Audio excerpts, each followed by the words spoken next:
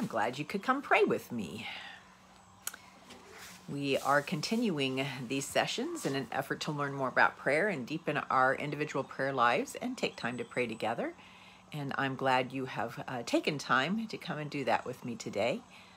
We are also continuing to use the Indispensable Guide to Practically Everything Prayer as our guide for these sessions, the book, of course, by Marcia Ford.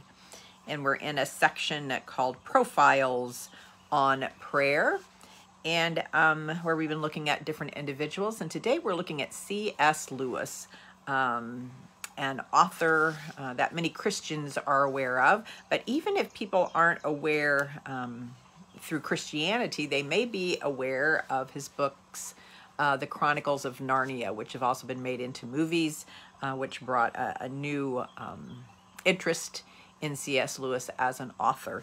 And I'm going to read to you the introduction that our author has on C.S. Lewis.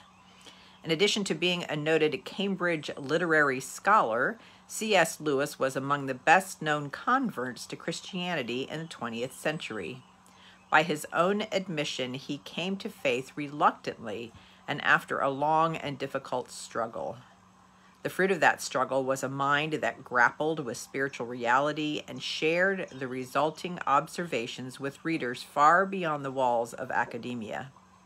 Whatever conclusions Lewis reached about prayer, he came about honestly. Lewis was never one to speak down to his audience, and when he wrote about prayer, his questions about the subject revealed his humanity and vulnerability. And so, born in Ireland, he was raised in a Christian home, but when his mother died of cancer after he had prayed very fervently for her to not die as a child, he was about like 9 or 10 when she passed, he turned his back on God and Christianity. And it was 20 years later, after his father died, and Christianity just kept coming back to him. God kept beating on his heart and knocking on his door. And as he told his brother, I just cannot not come back to the faith. He just, as she said, it was reluctantly. He tried to deny it. He tried to find... what am I trying to say? Information that would prove that it was not worthy, but everything in him and everything that he came across pointed to Christianity as being right for him and as being right for the world, that Christ did live and die and was raised again. He's written many books. The Screwtape Letters is one where he kind of tried to address the topic of prayer. In this, a senior devil teaches a junior devil how to trip up the Christians he is bedeviling. I've never actually read the Screwtape Letters. I don't know if any of you have. In fact, I have not read a C.S. Lewis book, which is kind of surprising, giving my...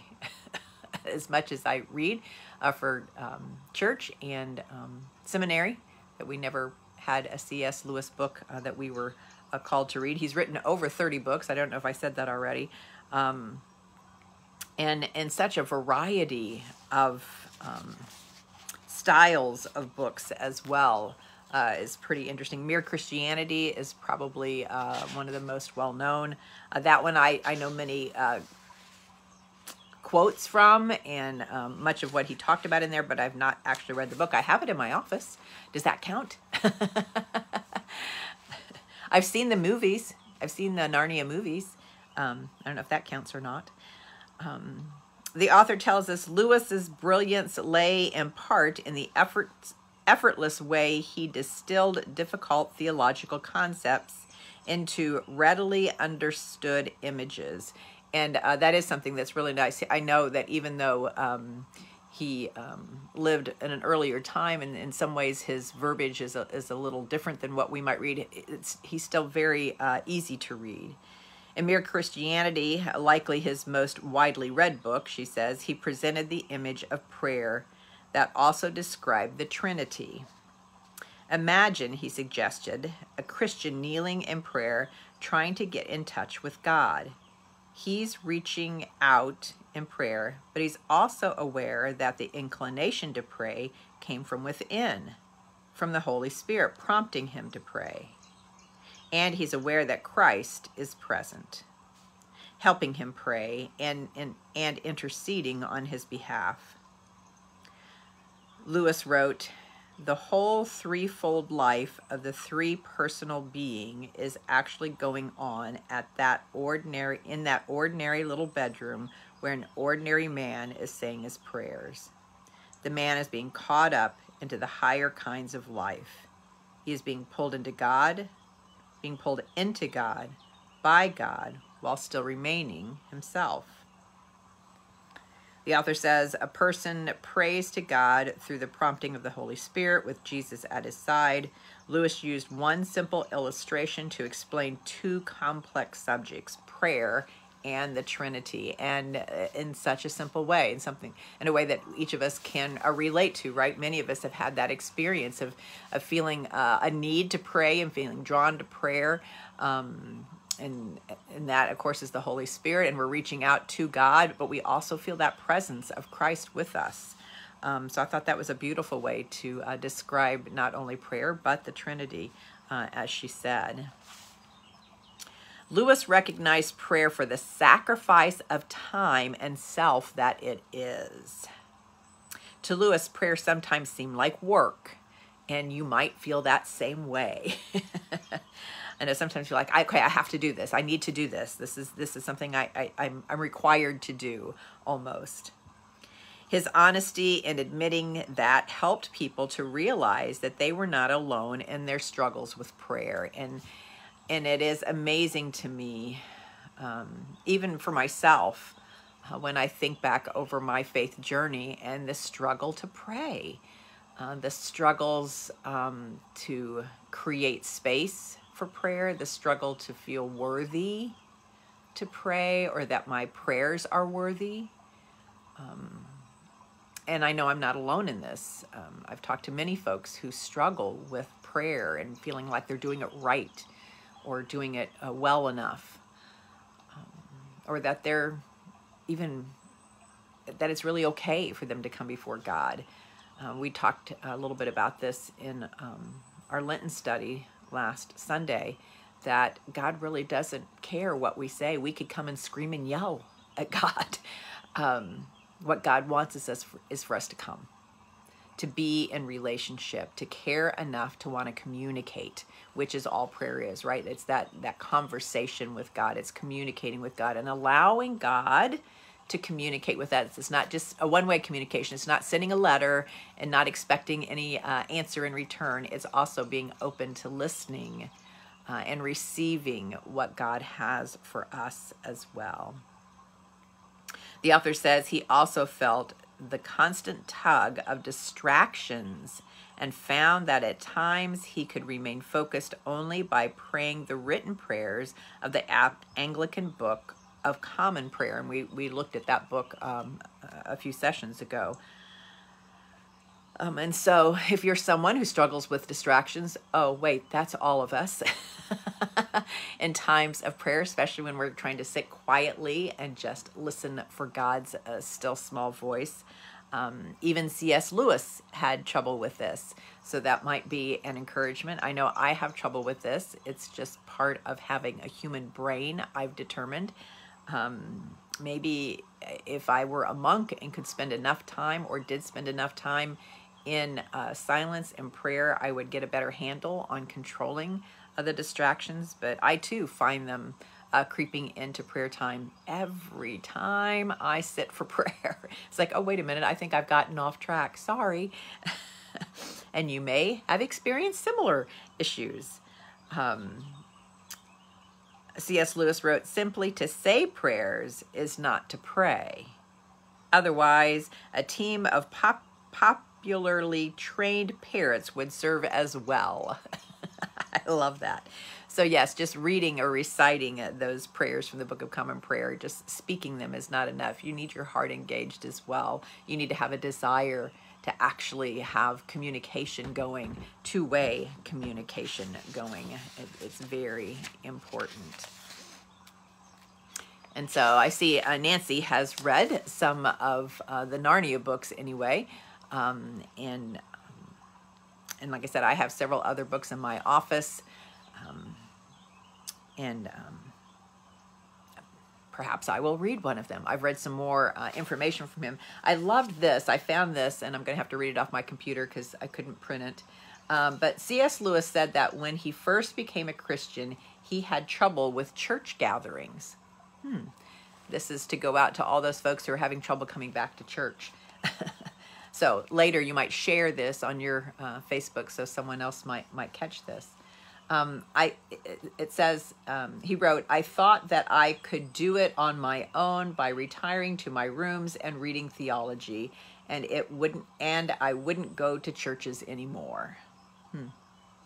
But he found the sermons often dull, and he disliked organ music, which he described as one long roar. I hope Sean doesn't hear this. He had contempt for church hymns, which he, in quotes, considered to be fifth-rate poems set to sixth-rate music. Ooh, he was quite the intellectual, remember. As his faith matured, however, he grew to value gathering with other Christians to worship. And then I love this part. As his ego diminished, he realized that the hymns were being sung with enthusiasm by elderly saints in neighboring pews. And then he realized that he was unworthy to clean their boots. He said, going to church gets you out of your solitary conceit. And of course, we all know that a big problem for humanity, for each of us as human beings, is our conceit, our ego, and our pride. The author offers final thoughts. Some Christians find it difficult to admit to the struggles they have with prayer. They may be afraid to appear less spiritual than other Christians, or they may be concerned that their questions could cause new Christians to doubt God.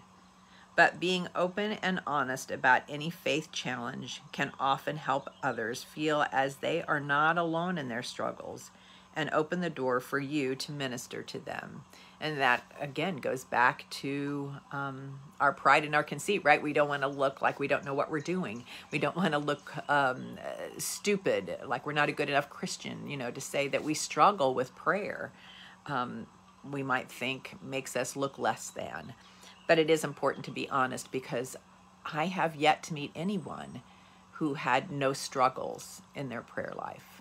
I haven't met everyone in the world, but nearly everyone I have talked to has spoken of having some struggle. It's hard, whether it's keeping focused, keeping those distractions at bay, making space for prayer as a discipline. We all seem to have our struggles, and they vary from time to time, and being honest about those not only is good for ourselves, that can bear witness for others to be encouraged in their prayer life as well. So we will now take some time to pray.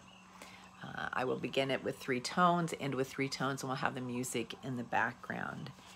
And I would encourage you during this time to try and surrender your ego to our God, and to humble yourselves with Jesus by your side as prompted by the Holy Spirit. Let us be a people of prayer.